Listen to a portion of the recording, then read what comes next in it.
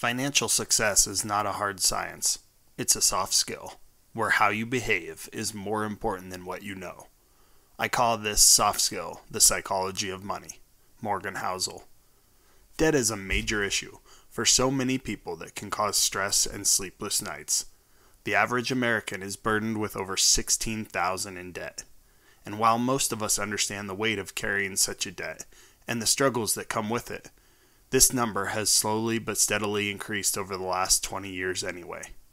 In The Psychology of Money, author Morgan Housel gives us a series of lessons told through short stories that illustrate how you can think and feel about money and why they are more important than IQ when it comes to financial intelligence. The first lesson: no one's crazy. Take a look at your best friends. All of you likely handle and think about money a little differently.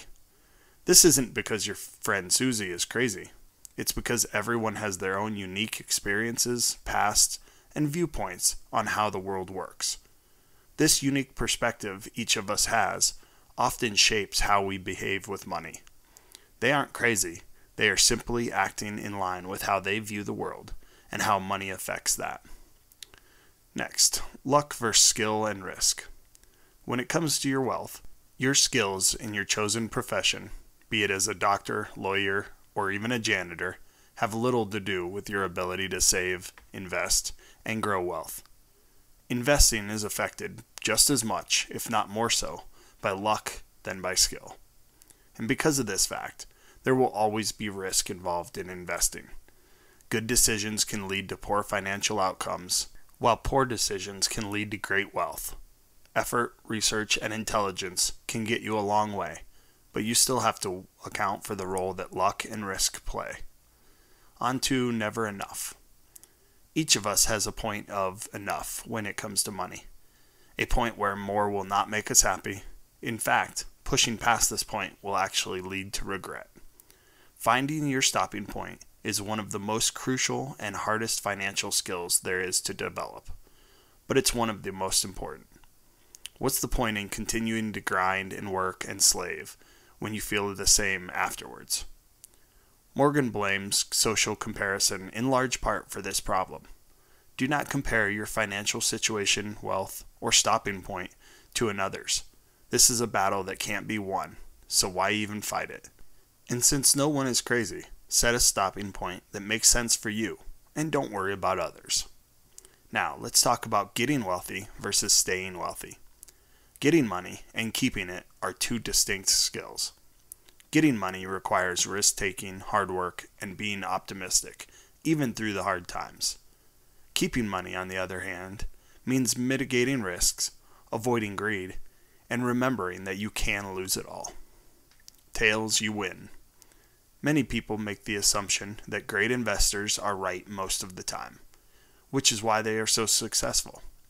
The truth is that being right even 50% of the time would make you a great investor.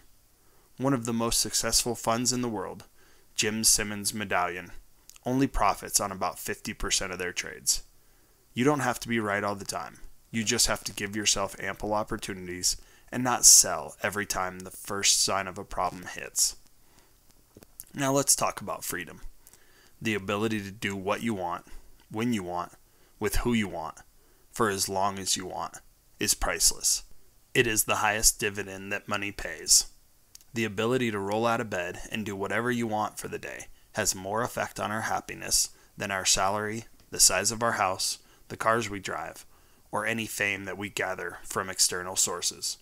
Money's greatest intrinsic value, and this can't be overstated, is its ability to give you control over your time and how you choose to spend it. The man in the car paradox. Many people are driven to be wealthy for love, respect, and admiration that it will bring them. The problem is that wealth doesn't bring you any of those things. When you see a Ferrari driving down the street, you admire the car, not the driver.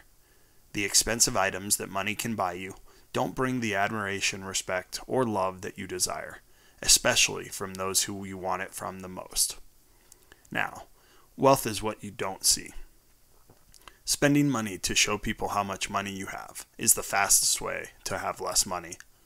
The truth of the matter is that wealth is the things that you don't see and you don't buy. It's the nice cars not purchased, the jewels not bought. You see, wealth does not come from material purchases. Wealth comes from investments, money saved in the bank. Wealth is the ability to buy expensive things, but not doing it. Wealth is hidden. Next, save money. Savings rate is one of the biggest factors to wealth generation. Not income, not investment returns, savings rate. This means making more money, right? Wrong. It means living below your means. It means not buying that Ferrari that everyone else wants to admire. It means not redecorating every month or so, or spending money every night eating at a 5-star restaurant. Saving money allows you to increase your investment rates, to stash money away for life's surprises, and keep you grounded instead of living large and blowing your earnings on things that you don't need. On to our favorite lesson. You will change. Think back to when you were 10. You probably wanted to be a pro baseball player, a singer, or an actress or an actor. Things changed. You grew up.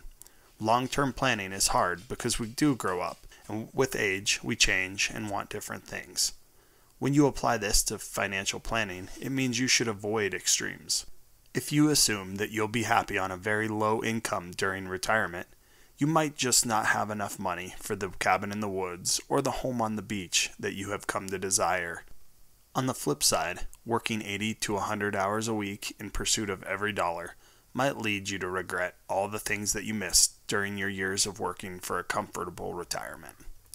By planning for something in the middle, a balance between working hard and earning enough to invest in your future and enjoying your life while it's happening, you are likely to save, earn, and invest in a way that will bring you the most long-term happiness.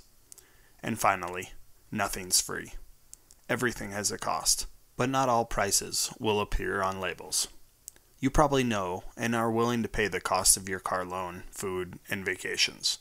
But have you ever put a price on investment returns? The price of saving or investing might not be apparent right away, but rest assured, it is there. Remember, financial success is not a hard science.